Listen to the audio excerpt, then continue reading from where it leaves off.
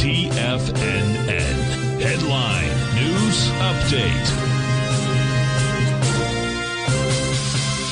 Welcome, folks. We have the Dow Industrials trading up 509, Nasdaq's up 164, S&P's up 56. Gold contract trading down $1.30, 18.24 an ounce. We got silver down 7 cents, $24.19 an ounce. Light sweet crude up $2.22, trading 78.45. Notes and bonds. You get the 10-year note up flat 113.18. The 30-year up 1 at 128.04. And King dollar's up 212 ticks.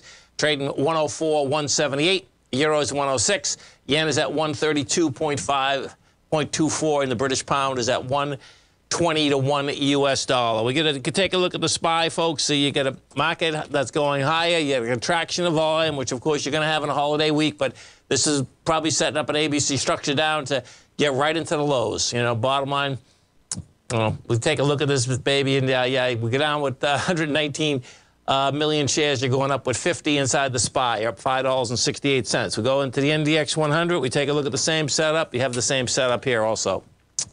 NDX right now, you're going up with 35 million shares. Go down with 68, down with 64.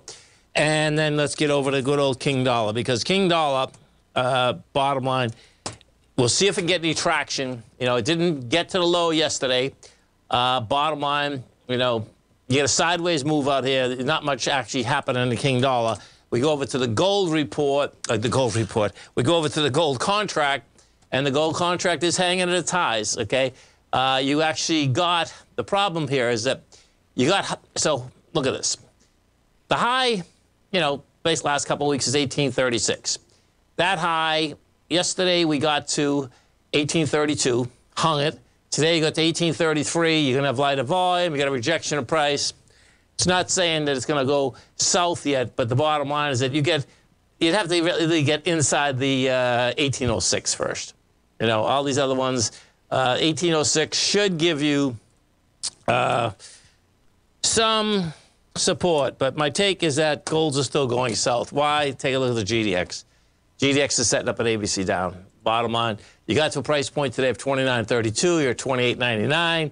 You're coming into 29 million shares. You did 15. It's giving it up in price. So stay right there, folks. Come right back.